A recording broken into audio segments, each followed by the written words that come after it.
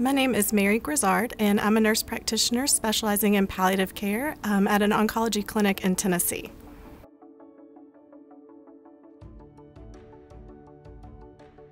In my role with palliative care, I spend a lot of time with the patient to educate them and kind of let them know what to expect so that they could have a more successful.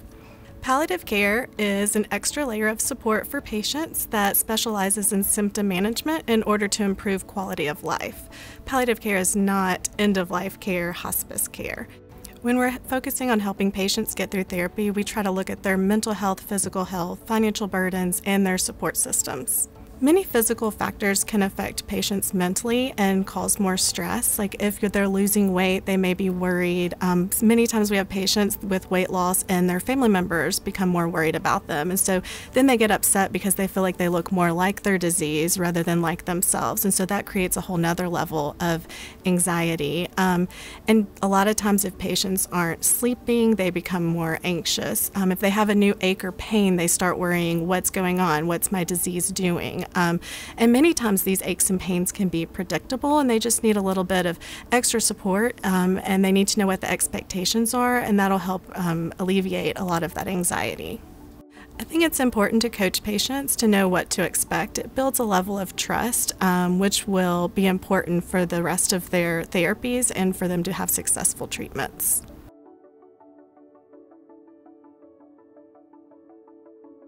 It's important to find the source of the patient's issues. That way you can actually fix it and you're not just putting band-aids and treating other symptoms and then you're kind of chasing it, giving more medications to treat symptoms and side effects when really that's not the issue. There's different types of pain. Some pain is more nerve pain and that feels like a radiating, tingling, numbness. And then there's more tissue pain, which is just like sharp shooting or like a dull ache. I think pain is tricky because it's very subjective, so you have to ask a lot of questions to figure out exactly what type of pain the patient is feeling. You've got to get some descriptive words. Is it numbness, tingling, burning, radiating? Is it worse in the morning? Is it a constant dull ache? Is it keeping them up at night? How is it affecting their quality of life and their day-to-day activity? You've got to really ask a lot of questions so that you can find out exactly what's going on so that you can help them and improve their quality of life. When patients have increased shortness of breath, it's important to learn the source. So we need to know if it's disease-related, anxiety-related, and then if we check their oxygen level or get a chest x-ray, it'll help us further investigate what's actually causing their shortness of breath.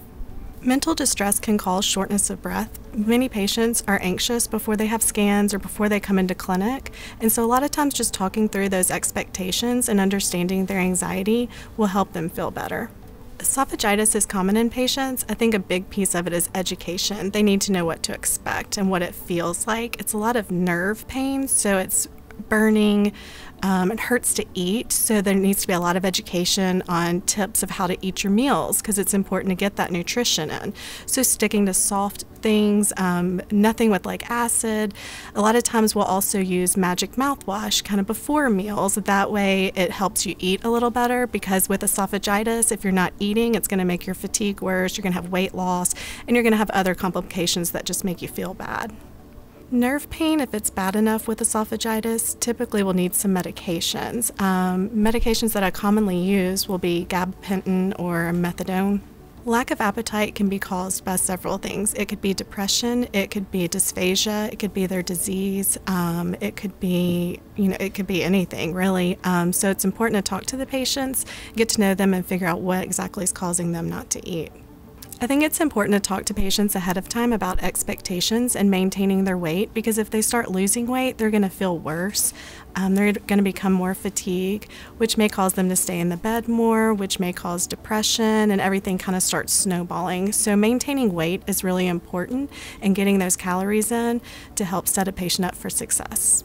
If you have a patient that's fatigued, it's important to find the source of their fatigue. You want to do some lab work, see if it's their thyroids, check their blood count, see if you need to rule those out first. And then if they continue to struggle with fatigue, many times we'll use low-dose Ritalin to help with that fatigue. You want to be cautious though, because if you have a patient that's anxious, the Ritalin can increase that anxiety. Or if you have a patient that's struggling with anorexia, it could worsen their anorexia. So you have to be mindful. I think in the elderly population, we typically manage patients the same. Sometimes they may need a little more hydration. I think when you're thinking about the elderly population, it's important to know their caregivers and what support system they have, because many times with them you run into issues with they don't have a lot of support, and so you just have to be mindful of that. Patients with poor performance status or comorbidities are typically managed the same. They may have more symptoms because of those comorbidities, so you just got to be aware of those.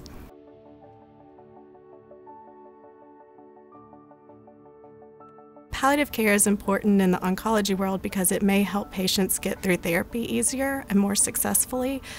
Research has shown that with palliative care, patients may have better outcomes and take less breaks in their therapies.